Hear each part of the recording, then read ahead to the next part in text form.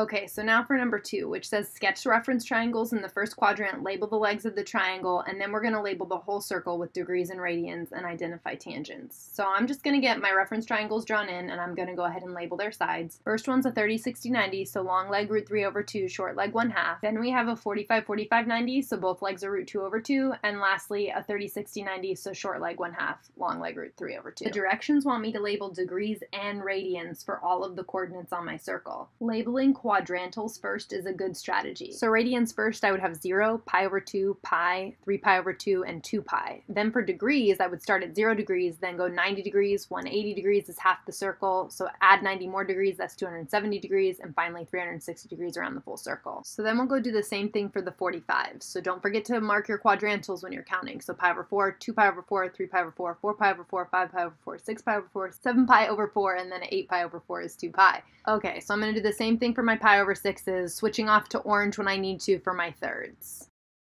To count out my degrees, I'm actually going to switch to an electronic copy so we can see this a little bit better. We'll do our pi over 4's degrees first. So that's 45 degrees for pi over 4. 45 more would be 90 degrees, which we already have labeled. 45 more would be 135 degrees. 45 more would be 180. Then 225 degrees to 270 degrees. Then 315 degrees, finishing with 360. Okay, so now for our pi over 6s. Pi over 6 is 30 degrees, so we're just going to keep counting up by 30 degrees. So then the next tick would be 60 degrees, then 30 more would be 90 degrees. Then we're going to keep counting up again, so 120 degrees, then 150 degrees to 180, which we already had. 30 more degrees would be 210. Then 240, then 270, 300 degrees to 330 degrees to 360. So now let's go find our tangent values. That's what these blanks on the outside are. So to find tangent, we're going to look at our coordinates. We know that we could find tangent of 30 degrees here, or we could call that tangent of pi over 6.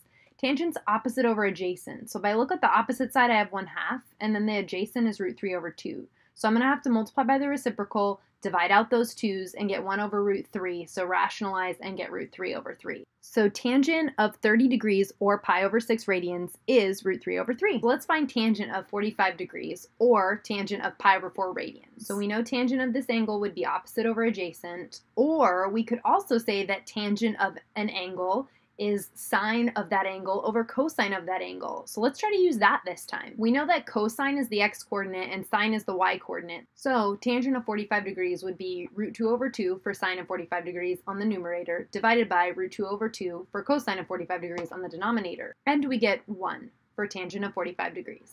Okay, so now we're to pi over 3. So we want to find tangent of pi over 3 or tangent of 60 degrees. So if tangent of 60 degrees is sine of 60 degrees over cosine of 60 degrees, then we can use our y-coordinate for our sine of 60 degrees, root 3 over 2, and our x-coordinate, 1/2, for our cosine of 60 degrees. So we're going to have to multiply by the reciprocal, divide out those 2's, and get root 3 over 1, which is root 3.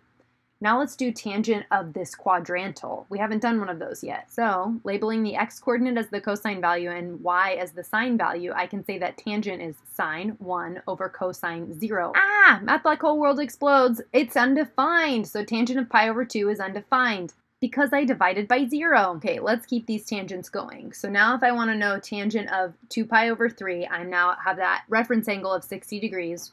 We can say that this is still tangent of 120 degrees as well. So I'd have my sine of 120 degrees over my cosine of 120 degrees, so my y-coordinate over my x-coordinate. I simplify that down this time, I get negative root 3, which is really similar to the first quadrant. If the cosine value was negative this time, it made tangent negative. Let's see if that keeps happening when I do this next tangent value. Tangent of 3 pi over 4 would be root 2 over 2 over negative root 2 over 2. So negative 1, similar to 1 from before. Okay, one more in the second quadrant. Tangent of 5 pi over 6 also ends up having the same thing happen. We get negative root 3 over 3 compared to the first quadrant of root 3 over 3. Tangent value sine changes based on sine and cosine sine. Okay, so let's do one more together. Tangent of pi or tangent of 180 degrees. Well, sine is 0 and cosine is negative 1 for the y and x coordinate. So 0 over negative 1, well, that's just 0. 0 divided by negative 1 is 0. So try to fill in the rest of the tangents on your own. Pause the video and then come back and see if you're getting them correct. Continuing into the third quadrant, we see positive tangent values. And then at 3 pi over 2, we see an undefined tangent value. And then in the fourth quadrant, we see negative tangent values. There are the rest of the tangent values on the unit circle. Be sure to pause and check. Okay, so now let's use the unit circle to try number 3. So here we need to use the circle to find the following. So for the first one, A, I'm going to do sine of 330 degrees. So what I'm going to do is I'm going to go look at my unit circle and look for the sine coordinate, which is the y value. So 330 degrees is right here, and the y value is -1/2. So sine of 330 degrees is -1/2. Okay, what about tangent at 2 pi over 3? So 2 pi over 3 is right here, and tangent is -√3 there. Okay, I'll do one more with you after this. Let's skip to G. Okay, cosine of -3 pi over 4. So 3 pi over 4 is right here. So negative would just be me going just that same amount of rotation the opposite direction around the circle. So -3 pi over 4 is here. X coordinate here is -√2 over 2. So cosine of -3 pi over 4 is -√2 over 2. Okay, now it's your turn. So pause the video and go try the other ones in example 3. Okay, so cosine of pi over 3 is 1/2. Sine of -3 pi over 2 is 1. Tangent of 135 degrees is -1. Cosine of -300 is 1/2. And then tangent of pi over 6 is √3 over 3. Let's see what Peart has to say about example 4. Okay, here starts the Jeopardy portion of our lesson. We have tangent theta equals -√3, and theta has to lie between pi and 2 pi radians. So what is the angle theta? Pause the video, see if you can find it.